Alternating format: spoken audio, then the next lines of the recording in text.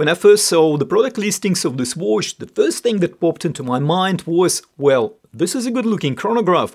I think I should get it in for review, but then I saw the deal du jour price of $52, which definitely helped to speed up my decision-making process, because at least on paper this watch specifications don't even closely match such a ridiculously low price tag. But that is of course on paper. Is it the same in reality? Well, we have it here. Let's find out.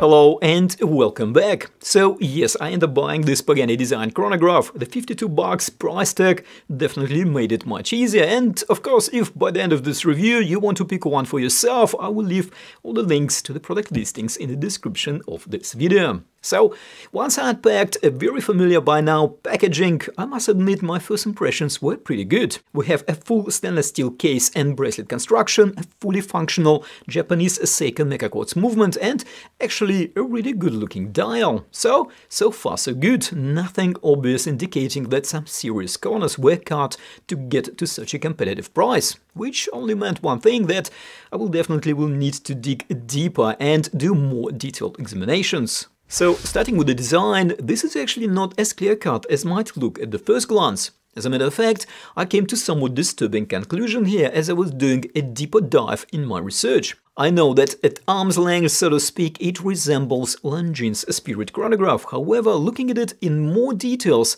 and we can clearly see that apart maybe from somewhat similar case shape and similar 3-sub-dial layout, there are too many things that are not the same. Starting from the extra button at around 10 o'clock on Longines, different font for hour markers, actually some hour markers on Longines are not even there. Very different crystal, which I will talk about in more details later, and the list goes on. After a bit more searching on the interweb, I came up with this Breitling chronograph, Premier B01, which again kinda resembles this Pagani Design watch, but again only in generic terms. Even the number of subdials is different, so in short, I know this might come as a bit of a shock, but it looks like we're dealing with a kind of original design here, which, fair to say, was inspired by some vintage timepieces, but original nevertheless. But if by any chance I missed some obvious watch that Pagani Design did clamage here, well then do please let us know in the comments, I will be very interested to read that. And yes, of course, this Pagani Design is available in more than one colorway. This salmon color dial, which I think is very attractive, and the black dial with H patina, our numerals, which emphasizes the vintage style of this watch and is very good looking in my opinion too.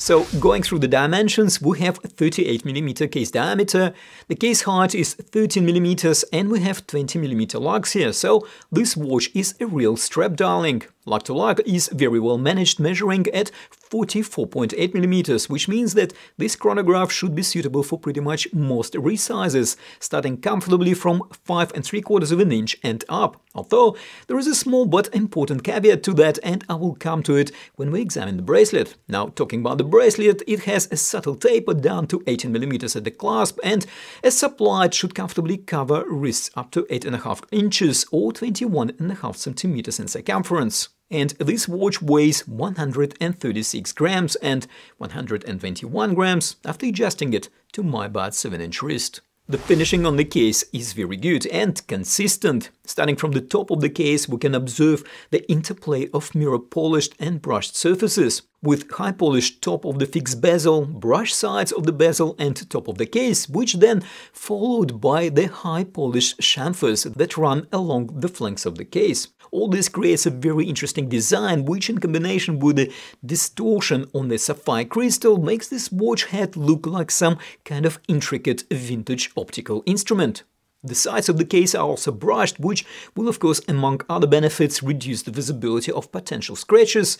In line with the vintage aesthetics, we have no crown guards, the chronograph movement is operated by 2 piston pushes, and we have a signed screw-down crown with comfortable grip and nice conical shape towards the case. Flipping the case around, and we have brushed screw-on case back with specifications on the perimeter. I like that the case back is fairly flat and together with the well-slanted down lugs allows for a comfortable wrist fit despite the case's somewhat prominent height of 13mm. Now, Pagani Design declared 100 meters of water resistance here, which in theory assumes even swimming. My guess is that they felt quite optimistic having a screw-on caseback and screw-down crown. However, with the piston pushers that don't have screw-down nuts, I would exercise caution and I would definitely avoid swimming in this chronograph. We have here a single domed sapphire crystal, hints that interesting distortion at an acute viewing angles. I like this choice of crystal shape. I think it works very well with the style of this watch. I'm not too sure how much anti-reflective coating here though, however, because of good contrast on the dial, this watch remains legible at most positions anyway.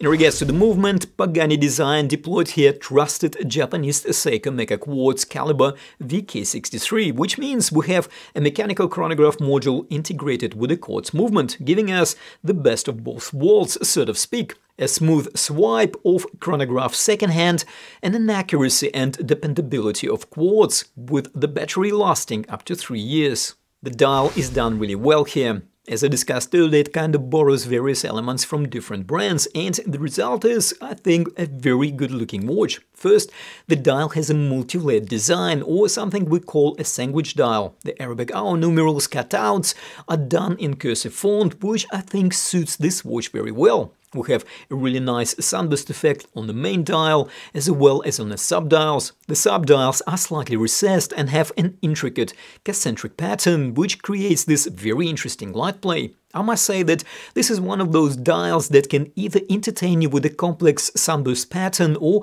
just turn subdued dark blue, which is pretty cool and definitely not something I would expect to see on a $50 watch.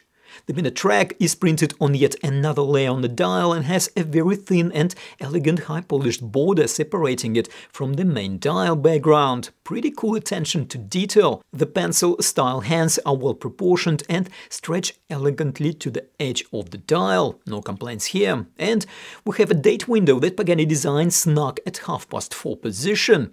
I guess we could have a discussion if it was really necessary, however, I like the practicality of having the date complication, and it kind of blends with the white hour indices, so it is not too obtrusive on the dial. And of course, we need to look at the lume. Well, it is bright initially, however, as you can see, it fades away pretty quickly. To be frank, not the best performance, however, taking into account that this is a dress watch and it cost a smidge over $50, I'm not going to judge it very harshly here.